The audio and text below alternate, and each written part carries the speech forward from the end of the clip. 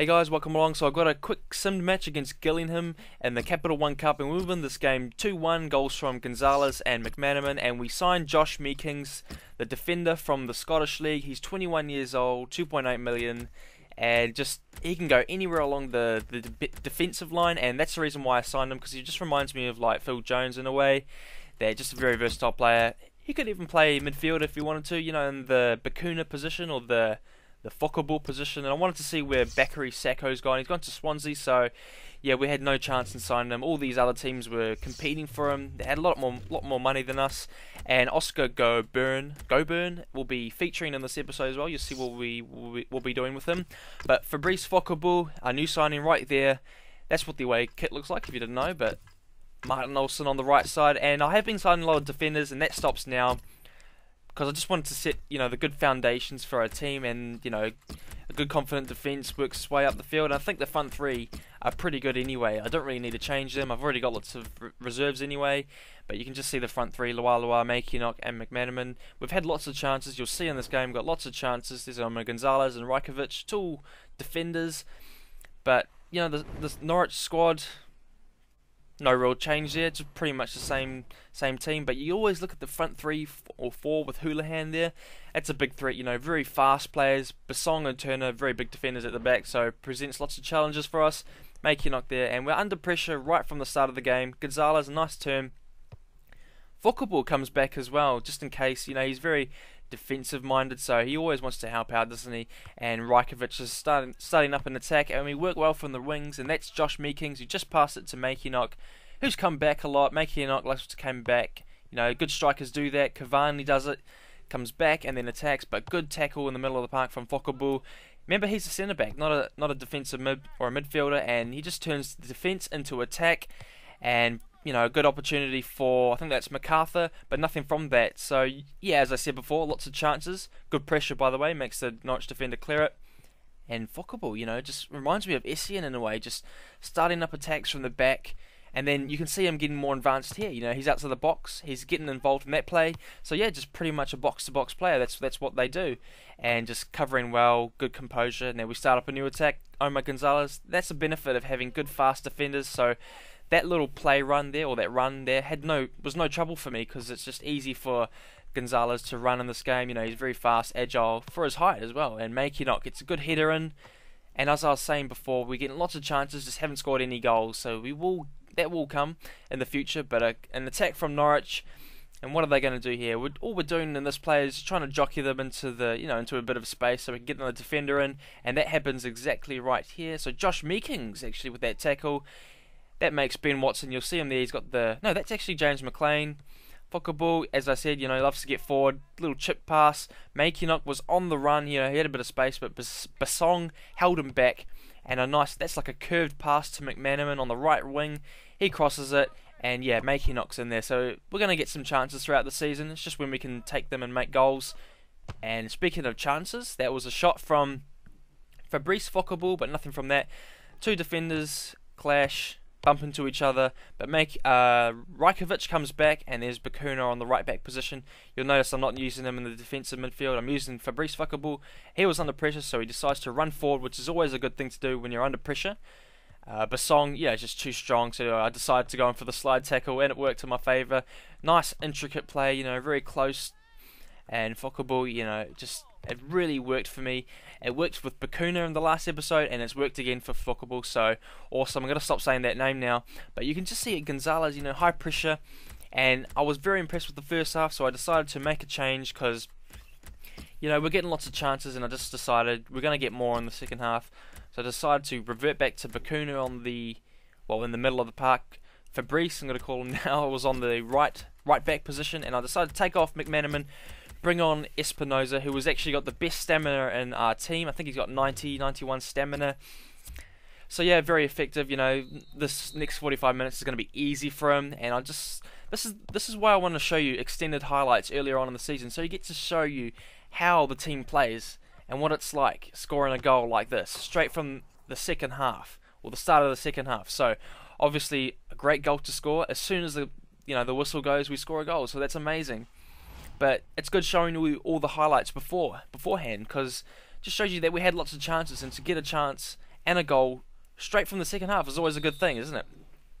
So you can tell, by all the chances we had, I was very relieved, and we just got the game underway again. So more pressure from us. Makinok, you saw him go back a bit, but Josh Meekings, look at this. Nice little through ball to get to Bakuna. Bakuna passes, Lualua's got space. He didn't have a big half last time, didn't he? But a Rabona cross, and no, nothing from there. Ben Watson is not the tallest player, he's about 5'10", but Makinok will come off. He was 6'7", or he is 6'7", and I would bring on Riera, the player who I referred to as like the Fernando Torres. James MacArthur would come off as well, and on for him would be Alfred Duncan, the cheapest signing I have ever made in the career mode. He's 66 overall, 21 years old, and 220,000 in transfer value. So obviously, he just reminds me of Muntari, Sully Ali Muntari, or Michael Essien, and just box-to-box players. And it's going to be very effective. I can't wait to use him in the Premier League if we do get up there. I'm hoping we do. I've been saying that a lot. Lualua gets fouled, goes for a bit of a run, and Bakuna slows the game down, passes across the field to FABRICE FOKOBO. So very composed play. And the reason, I found a bit of space there, Lualua was going to do, obviously go for a cross. Riera, boom. So yeah, good positioning from Riera. I said in the last episode, just reminds me of Fernando Torres. Good positioning, good guile and skill, good bit of flair as well, and a good header from Espinosa. I didn't really know he was that good at headering. I just thought he was a bit of like a ball player, you know what I mean? But he actually got a header in, and it was just off target. But here we are, deep into the second half, and Norwich have a good chance there, playing in the wing. A good shimmy. It was another good shimmy by Bakuna, and look at this pass here. Goes straight to the Norwich defender. Boom, come back, and he just opens his body up, and nice curler pass to find Lualua. He's in space again, and a nice little turn, and then another shot, and then a good save from Ruddy again. There's 2 saves from him. Good bit of form he's under, and the pass wasn't on, but the way we dealt with this, you can see here, good little header, players coming back. That was Duncan who came back and covered, and this is where we start getting under pressure. So Rajkovic passes back to Gonzalez, under pressure again, we're getting forced backwards, so we just decided to pass back to the keeper, who was Lee Nichols, and he just boots it, and I thought, this is going to go out of play. That happens a lot. The ball goes for a long kick and then it just goes out of play, but then it actually stays in play, and then Norwich defender clears it, kicks it out, as you would. But Lualua, go spin. I love to see that. Good cross. Crossing's a bit different in this game, isn't it? It's not as overpowered as the last game. Well, you remember when FIFA 14 came out? Crossing was crazy. Every goal came from crossing. It was, we get a penalty. So that's all good. Basong, what were you doing, man? You're a good defender. You should play for Spurs. And as my player was coming out of the box, he just went for the tackle. That's something you don't do, but defenders are under a lot of pressure. It's kind of hard. It's like goalkeeping as well. Goalkeeping's a hard thing to do. But Bakuna, I didn't know he would be on penalties. I didn't know if he was good or not. I didn't really change the player roles. But that was it. I wanted to keep the cutscene, looking like that. I didn't want to change the player. And he scores. So, awesome stuff. Leandro Bakuna, one of the cheapest signings in my career modes ever. 1.8 million, 68 overall. Just awesome all-round player. So, we won that game 2-0. And very happy because, we had lots of chances in this game. We had lots of chances in the other games in the career mode. And we didn't get a lot of goals from it, but sometimes when you have lots of chances, you just get a goal, you just get lucky, and that happens a lot with the big teams. They just haven't had the best of games, had lots of chances, but then they just get a penalty. But full-time scores around the championship, you can have a look at them. But Goburn, yeah, as I said, he'll be featuring in this episode, so just another squad player, and I thought, he's not the best overall, but he'll come in handy, and he definitely will improve.